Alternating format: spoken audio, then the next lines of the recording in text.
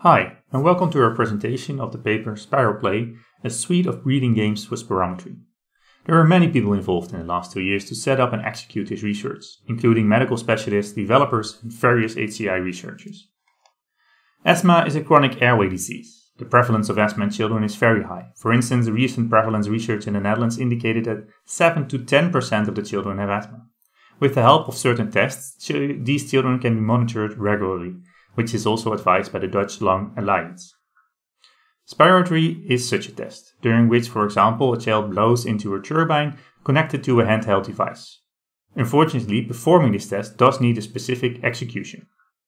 This execution starts with maximal inspiration, followed by maximal forced expiration, and is then continued into a complete exhalation. Doing this correctly, especially for children, is normally achieved with appropriate medical supervision. However, as we want to monitor over time, we also want to measure this in a home setting. In our previous studies, we saw that at home, the number of correctly blown spirometry tests had room for improvement. To come to this proper execution, visualizations with real-world metaphors are being applied to provide incentives. Several of these implementations still focus on only achieving one of the goals of a proper test, such as blowing out candles metaphor, which can be related to a peak flow. We looked at many of these. We did find that in some related work, multi-target incentives are already used, where they not only measure the peak flow, but also inhalation and full exhalation. A good example of this is this elephant metaphor from related work, in which the bucket is emptied upon full inhalation and its trunk go up.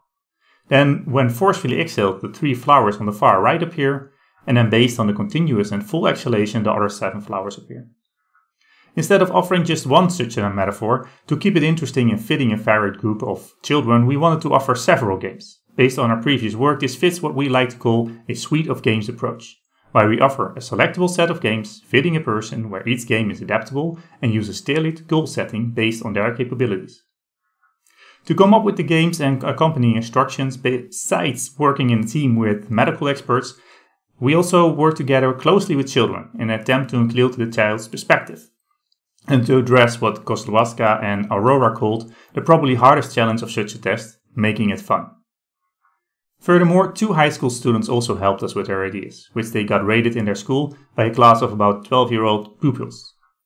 Building strongly on related work, at the core of our process were 4 co-design sessions. We did these at a daycare center with which we have a recurring arrangement. In total, 12 children participated. For these sessions, we followed a paradigm of snack time, during which we were introduced. We then started with a circle time where we got together and explained or reminded the children of the bigger picture of the project and the goal of that session.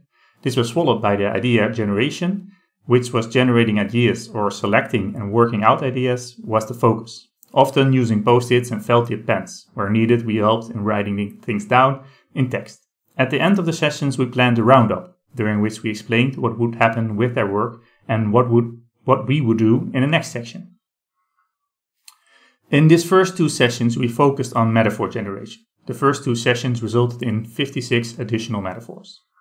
Subsequently, after these sessions, we filtered the now targeted total metaphor set of about 100 ideas. We started the filtering with informally coding the ideas by their recurring topics and then picked 4 suitable looking metaphors of those most filled topics. In order to further filter the 24 remaining metaphors to about 12 metaphors to implement, we had both medical experts filling in a survey, and we let 6 children rate the metaphors individually, using card-based ranking according to the triggered level of fun, blowing properly, and want to do again. In the 4th session, we related to specification. We looked at feedback for errors. Note that in the end we decided to exclude many of these, as we realized funny feedback could backfire and incentivize unwanted behavior. 3 metaphors were then first implemented and could be tested on a tablet and commercial device. The first implemented metaphor is a diver. It consists of walking a diver to the end of the springboard, to jump, get a cape, to reach the sun and go beyond, followed by afterwards by applause and a big splash.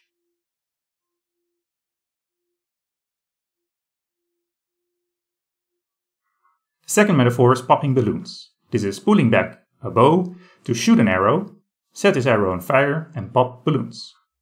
The third metaphor revolves around a car. It consists of revving a car to start it, making it become nicer, and reaching a finish line.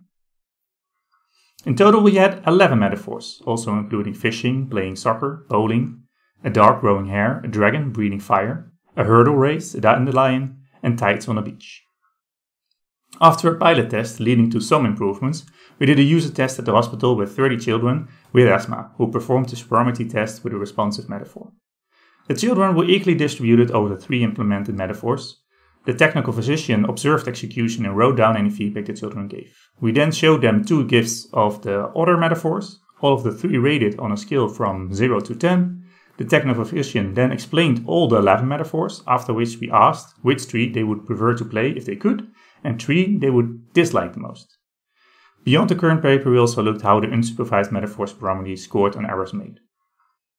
When looking at the results of our current study on preference, we saw that the dragon and soccer metaphor were the favorites, whereas the dog growing hair and blowing seeds on the dandelion were disliked most often. Interestingly, when also looking at the ratings from the 20 children that gave a 10, only 14 indicated that games, also in the ones they would prefer to play. This might indicate there is a difference between fun and want to do again, especially as 15 of the 18 occasions in the individual card sorting also had some form of difference. However, whether one can really measure this difference accurately has to be seen, as they are likely to be strongly correlated like Rees found. Our results also indicated that playing a game might influence whether they prefer to play that metaphor. As the children rated the game, they played lower. Perhaps this is an indication that children like diversity, and this kind of short games they could play. There were also quite some differences in the ratings they gave between the 3 rated metaphors. Both this difference in ratings, as well as the preference to not play what they already played, strengthens the idea that a suite of games approach might be suitable in such a setting. However, we have to be careful, as partially it can also be due to expectations being higher than actual gameplay. For instance, some children were frustrated with the implementation of the balloon metaphor. There are also other limitations in our work. From the body of related work with metaphors and biofeedback, we know the importance of a tight link with the real world. Although some metaphors seem to achieve this, including the beach metaphor and according to the participants' response clearly in the diving metaphor, that the game moved with your feelings, so when exhaling, C went up. However, for other like the car, this seems farther away from this embodied fit, something we advise researchers to more closely pay attention to in the future. We also have suggestions for several elements about reaching metaphor goals in spirometry. The first is to provide incentives that can also reward going beyond 100% expected value, such as in the car metaphor, crossing a finish line. Secondly, we reiterate the importance of going beyond only responding to peak value. And although this was not a medical study, perhaps following Kozlowska and Aurora's suggestion as children might perform differently per age group in the time within they reach peak flow, this 1 second might be tailored to compare values shorter than 1 second. Thirdly, when providing feedback, consider to go beyond binary feedback. For instance, in the soccer metaphor, we only added particles and a cheering audience. Whereas in the car metaphor, there were variable feedback on the peak flow, and in the form of several nicer cars. At the time, it seems that not reaching the metaphor can also be perceived as a punishment, where this even was the case for not reaching the most beautiful car. During the implementation, the developers together with the experts also set several requirements. For instance, when a child did not fully inhale into the device as it measured it. It is still valuable to be able to measure the full exhalation, including noting that limitation. Similarly, this separation is useful for full exhalation and peak flow. More recent studies and upcoming guidelines also seem to go towards this direction. Furthermore, the inhalation animation, even if cut short, should be followed directly by exhalation. For example, if our diving metaphor jumping halfway across the springboard was possible. Some metaphors did not clearly indicate how much is expected, so we added example GIFs in the menu, but more importantly, when the metaphor was not clear enough, in most cases as a quick fix, we also added progress bar, indicating 100%. Although this comparison was outside the scope of the paper, currently we do not yet see a clear difference in performance of the 3 metaphors overall. Nonetheless, we still expect the kind of behavior triggered most strongly can be related to a metaphor. For instance, blowing out a candle or breathing fire might help to trigger a strong peak flow, whereas emptying or filling a bucket might trigger extended duration. And in the meantime, we do have a first implementation of all 11 design metaphors, and a tailored feed game release system based on executing a limited number of tests a day and fitting this idea where what game is unlocked can be linked to the type of error made. We also improved the art style inspired by contemporary popular cartoons, and in the process we also regularly included surveys to make it a child-directed art style.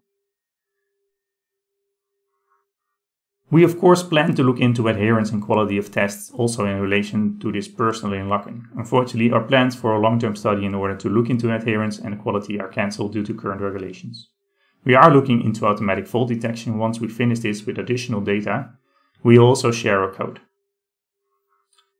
Probably not many of the viewers are looking into spirometry specifically, so as also strengthened by the reviewers' responses, it's worthwhile to consider whether parts of the design process could also be relevant beyond the spirometry context.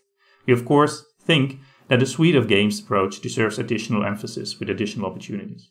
We also see benefits in certain elements of how we include the children in a health-focused design process and what might go wrong. And especially compared also to other breath-controlled games, it will be interesting to compare the applicability of the found requirements and guidelines in both directions. With that, I would like to end the presentation. Thank you for watching, and we hope to discuss the work with you soon. And I would also like to thank the many others involved in the project.